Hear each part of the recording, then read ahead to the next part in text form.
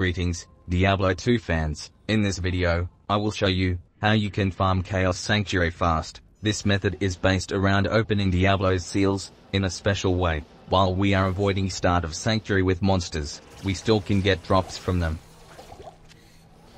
How? That is what I'm going to show you.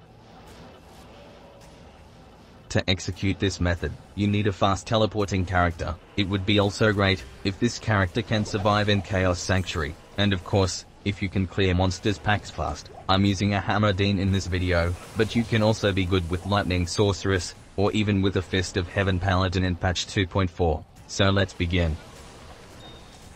First, I'm teleporting myself to the center, where the pentagram placed. You can choose any wing to clear first, but I prefer to clear wing with the Grand Vizier of Chaos.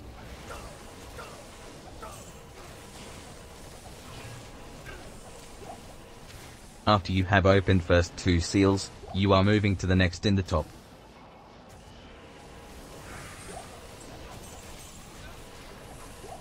The Chaos Sanctuary itself is a great place to farm for items, runes. Diablo can drop a high-level Grand Charm, so you can roll a high life skiller. Also you can level really fast, since it is an 85 level area.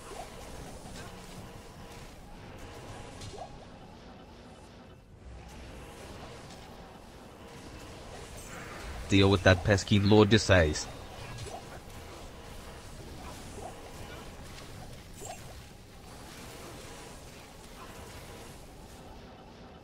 And now is the tricky part. You open only one seal of two last seals. You need to open a seal that will summon last super unique pack, the Balrog boss. After you kill him, you don't open last seal. I repeat, don't open it yet. Move yourself back to the start of the Chaos Sanctuary. As you can see, all monsters are still here, waiting to shred me and my mercenary apart. After I got myself to the start, I'm rushing back to the last seal and open it. Boom.